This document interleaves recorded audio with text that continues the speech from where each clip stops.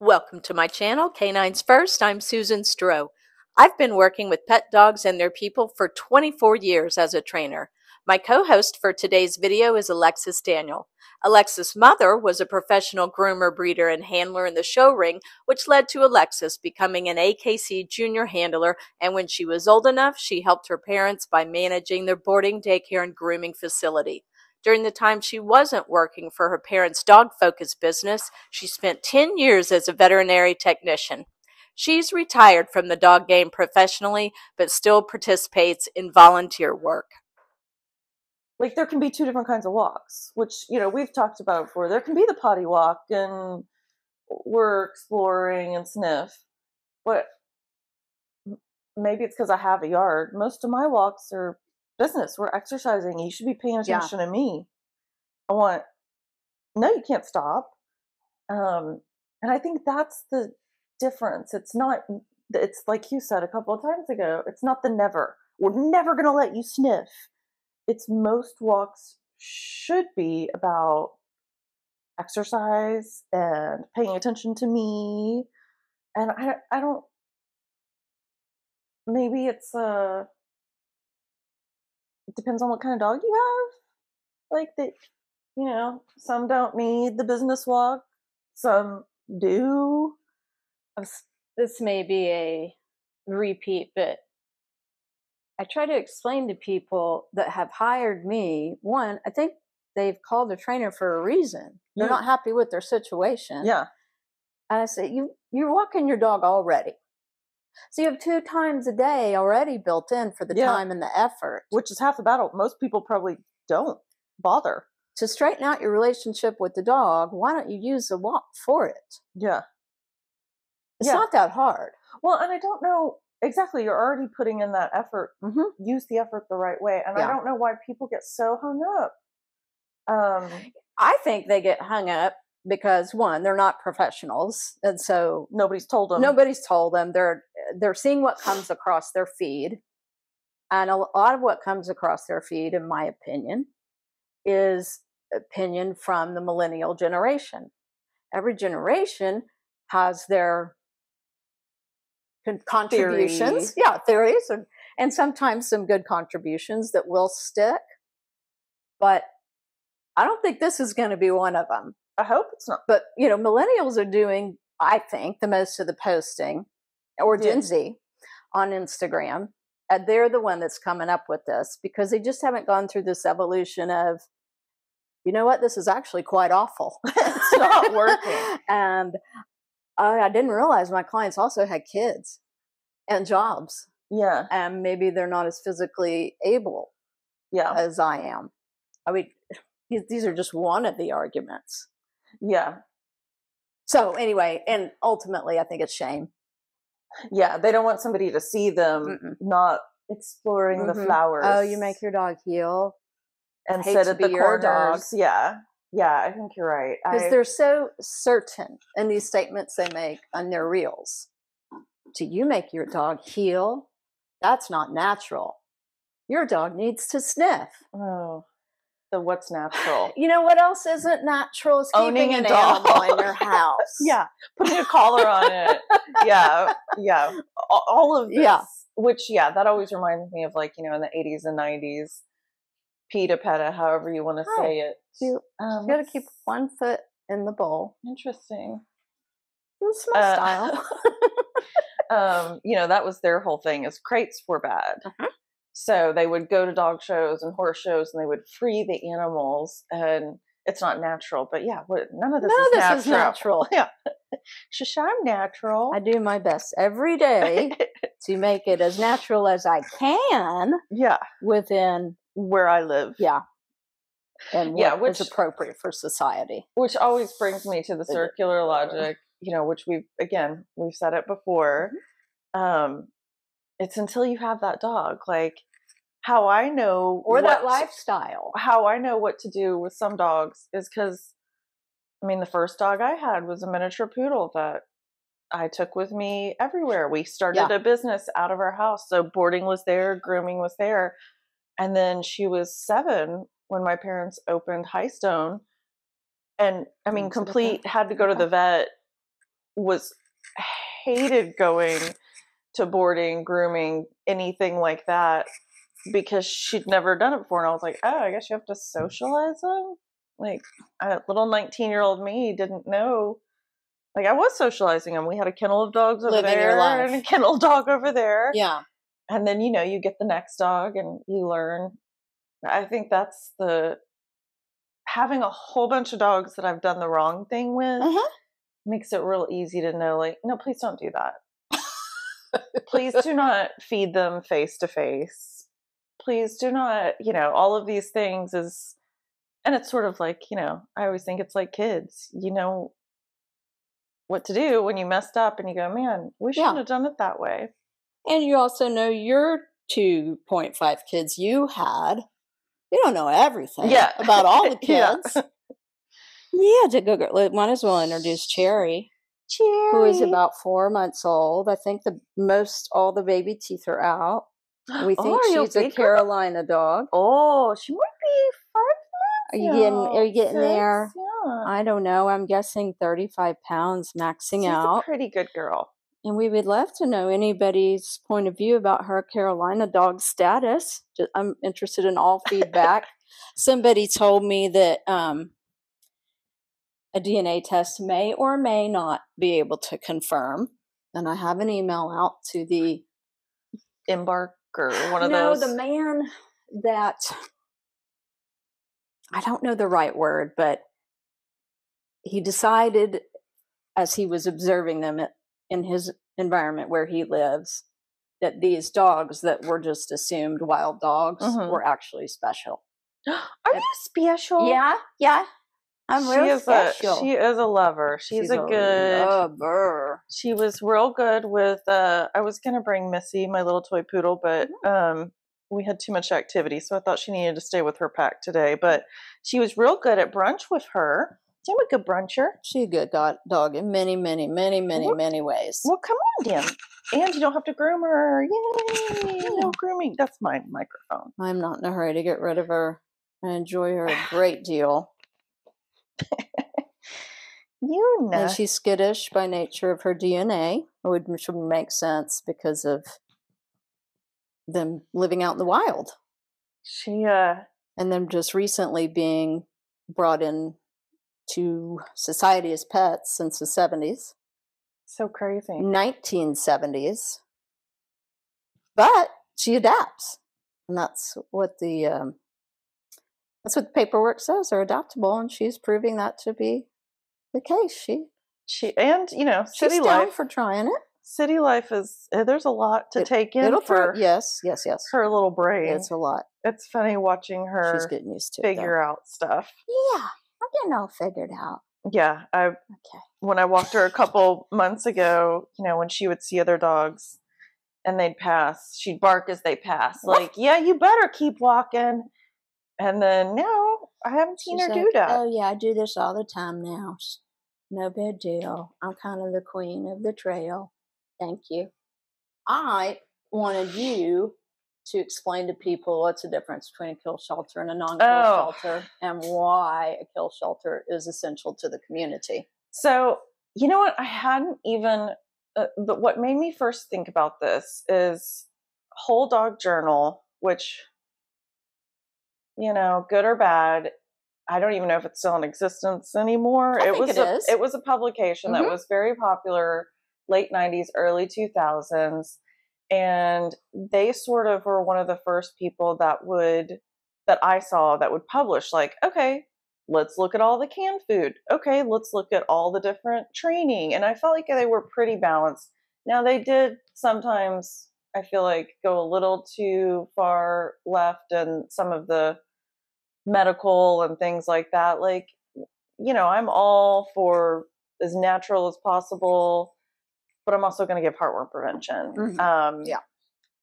And so they were one of the first ones that I read an article about their sort of research in, like, European and why America and why kill shelters are essential.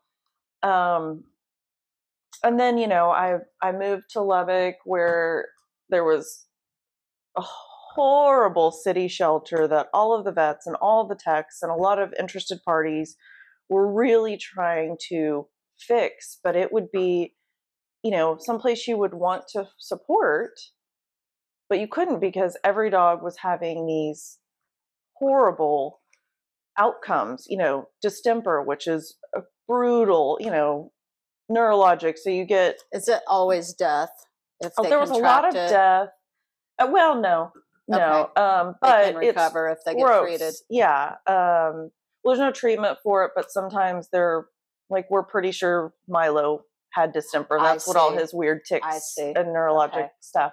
So you can recover from it, but you might have long lasting. Yeah. And, you know, it's viral. So sometimes it's also violent seizures that they can't live with. Oh, I see. But, you know, there was just, okay, well, what do you do when there's a loose dog? Okay, well, what do you do when, you know, your neighbor had a litter of puppies and pushes them out? Like, you know, it puts the onus on cities. That's right. And the community to fix the problem. Well, sometimes that's not an option. Like in San Angelo, where I'm from, I guess it was last year, maybe the year before, they had a city shelter. And so the people thought, oh no, it's a beautiful new building. It's maybe 10 years old. We have a city shelter. You go visit it and it's just stacks of cages with dogs that never get let out, dogs that are just soaked in urine. They are unadoptable because they have not been... They're unsocialized. Socialized. It's just rabid pit bulls and chihuahuas screaming at the front, you know, not safe for home environments. Yeah. And getting worse in that situation. So a couple of friends went and told their vets, like, hey, have you been to the shelter? It's horrific. Roaches everywhere, flies. I mean, it was exactly what you think a city shelter is, a worst case scenario. It got shut down. Well, fast forward 6 months, we go to Christmas to visit family, and we take all 3 of our dogs like we always do, and we could barely walk. There's loose dogs, there's stray cats. I mean, it's a public health situation. So when people say, you know, no kills right, no kills right, well, there are good no-kill shelters here in town, in Dallas area. However, isn't there a capacity issue? However, what that means is that no kill, you don't have to take everything. That's right.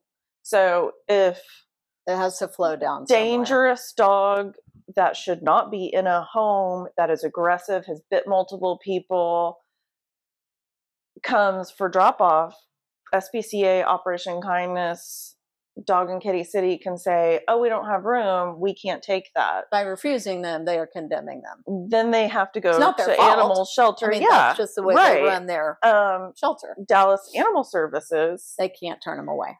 Has to accept what comes in, which means... Because it's more than just housing a dog for adoption. Right. It's or keeping the loose because he's got a microchip. Yeah. Or horrible... What kills me is, oh, Rufus has lived in the backyard for 10 years. He's sick. We take him to the animal shelter because we know he's about to die, and we don't want to deal with that. Yeah.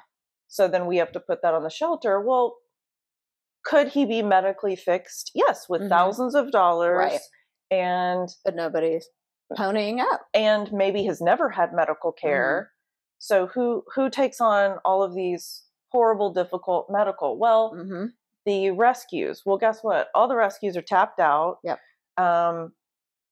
Anybody that fosters already has multiple fosters, including, you know, in addition to their own pack. That's right. And so that we're out of room.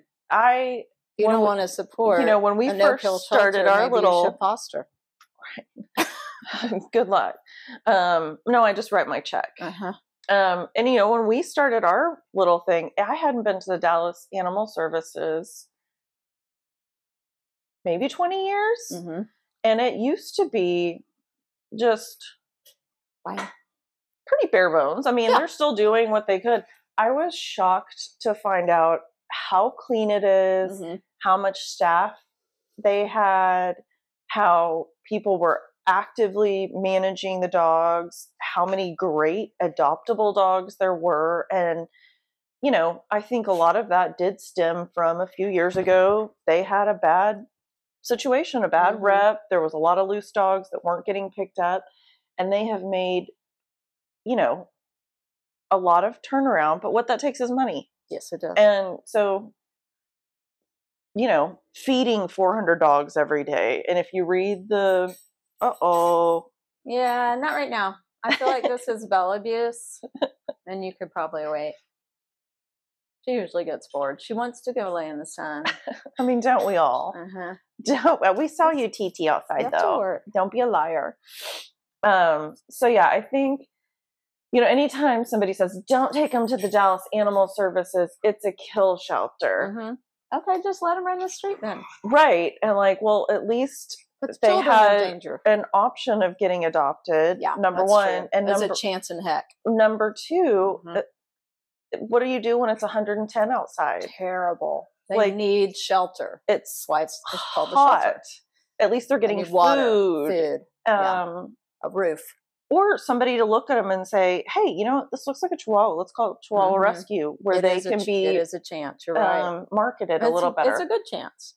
And then the other thing is this perception that they're like in the door, needle in arm, put to sleep. Which makes me insane because there's so many great volunteers that are working their butts off to market highly adoptable dogs. Yep.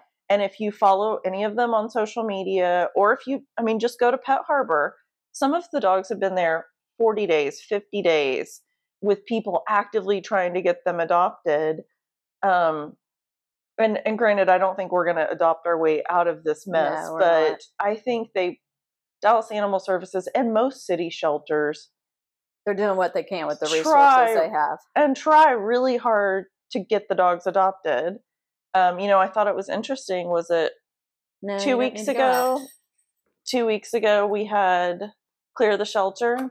Yep. And it was the first time there was not complete, you know, on the news. Usually Channel 4, 5, and 8 have show how they're all empty. And Mesquite, McKinney, it's not all these pictures of empty, and, you know, just the workers standing there leaning on their mops. No PR. There was, you know, even SPCA was saying it goes on the whole weekend. They were promoting. So I found that really interesting that this year no shelters were cleared, which I think, you know, is indicative of a bigger problem we have here. There's nothing wrong with supporting the rescue of your choice. Absolutely. But there's also nothing wrong with supporting it at the government level. Yeah. That's where they're the most desperate. Oh, yeah, I agree. You know, that's where I was. It's from the streets. They gave me a drink. That's not going to turn out well for you, ma'am. I don't care. Oh, yeah? I don't even care. I got this. What's this? I'm a lobster. I know. You don't have to give it. And a lighter note, I saw a fun reel that said male or female.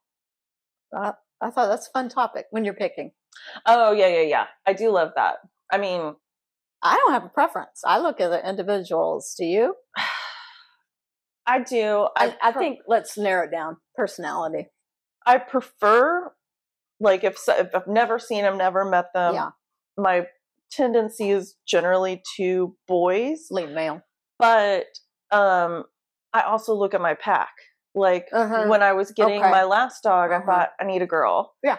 And I'm never... That's a good point. Don't tell my husband, but I'm probably going to always be a multiple dog house. So sometimes it's a matter of timing of what mixes. So if you had an empty house and all things being equal, you'd lean girl. I want a bossy, bitchy. But with the pack you have now, you might lean boy. Yeah. Okay.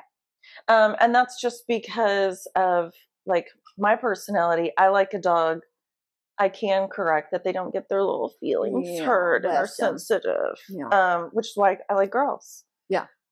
Boys are easier, I feel like, to mix with a pack, usually. Okay. But also, previously, Mean Chihuahua dictated what we could have. Yeah.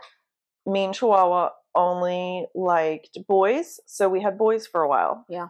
Then he got older, and we said, well, it's not up to you anymore. Let's see what happens. And things have gone well since you brought the last girl in. Lets her yell at him like nobody has ever been allowed to. Like, she'll come and sleep directly on him, and it's been fine. I think he's given up. Okay. What if you only had a female in your home? Let's assume that she is a well-adjusted, healthy, young adult. Probably going to get a boy. Okay. Gonna balance it out. Yeah. It's funny. I know clients that seem to prefer one over the other when they have multiples. The last where I came from before we started talking about an hour ago was three girls. Mm-hmm. And I would say, as somebody who lived with somebody, my mom bred and showed dogs my whole entire life, females were always first. Everybody wanted girls. Oh, okay. So that seems to be the choice. Everybody always wanted girls. And I think it's maybe this... It's in their head. Boys mark.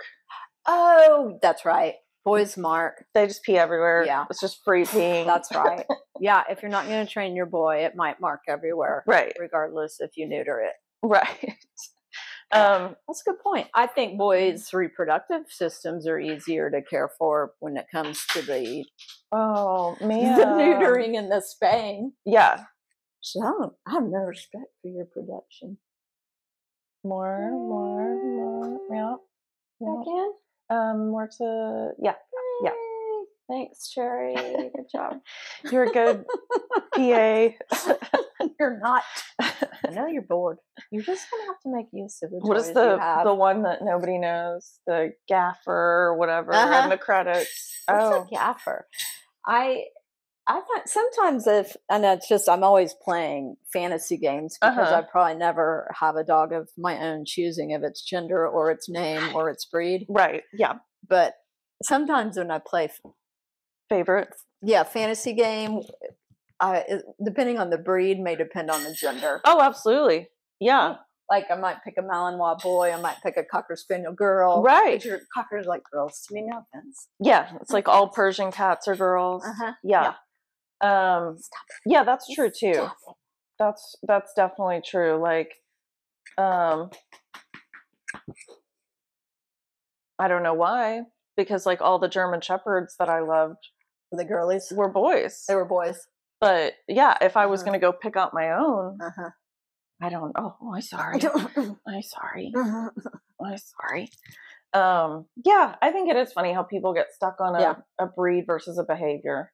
And people ask me that, even gender versus behavior. People always ask me, what's your favorite breed? And I used to be exclusively a poodle person, and there's still probably my tendency, but I think the doodles ruined that for me because now they're all so diluted.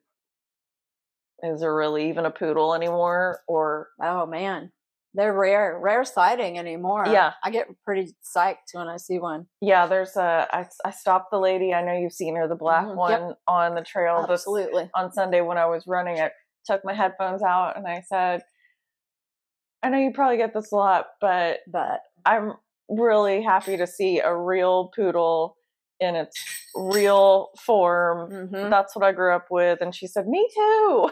Aww. So they are good dogs. Yeah, I mean, there's a reason everybody mixes it. But yeah, I think it is funny how, and I bet you there's a lot of people out there that like, I grew up with a girl, I'm always going to have a girl. Yeah. Never going to. I know some people that have hang-ups about boy parts. I don't want to see them. Yeah. It's just gross. Yeah. Understandable. But that's how my mother is. But I also, here's my weird, I guess I've always adopted old broken too, but I always feel bad for the girls when they get older. They have to squat, like your hips and knees hurt. With a boy, he just gets to stand there. That's true. Just let it out. Oh, so sort of speaking about the, I don't know, we seem to be talking about like outdated mentality. So I got you full transparency, I did not read it. I skimmed it. The article, I don't know if you've had a chance to read it. I haven't either. Was there anything interesting that you pulled from it?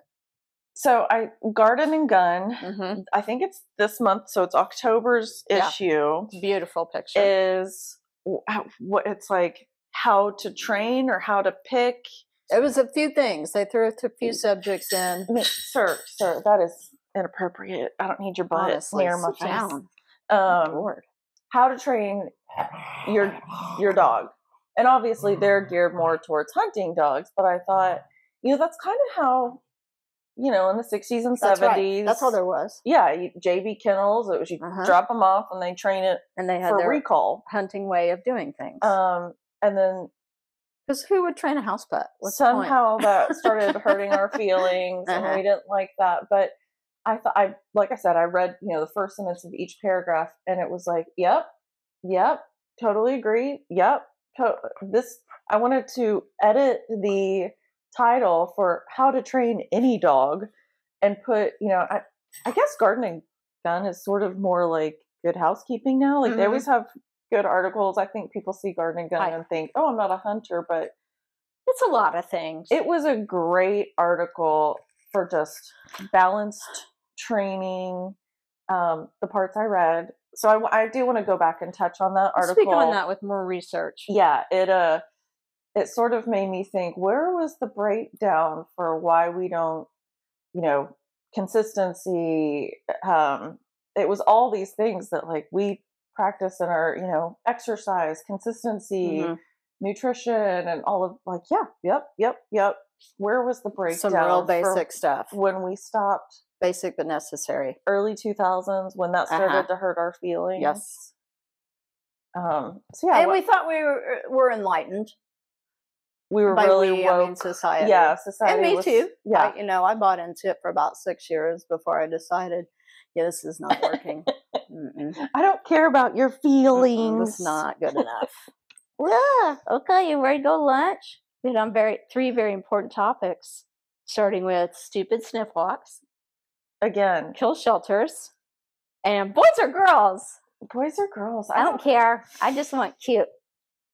And yeah, sweet. It really is more about personality, I think, with the boys or girls, because I've met some great. Boys okay. I've met some real dumb boys. But sometimes you need a dumb boy to lighten the mood. Mix in your, bitchy. Bitches. Yeah.